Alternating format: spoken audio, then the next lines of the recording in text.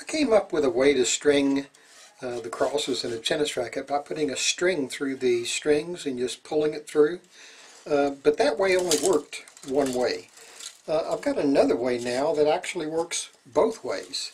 What I've done now is I've rated my granddaughter's little beads, and I'm going to take one of these little beads. It's just a little round bead. Let me put it down there so I don't spill them.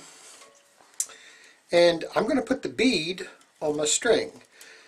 Normally now what I do is I push the string across the mains, but with the bead it works better if you pull the string.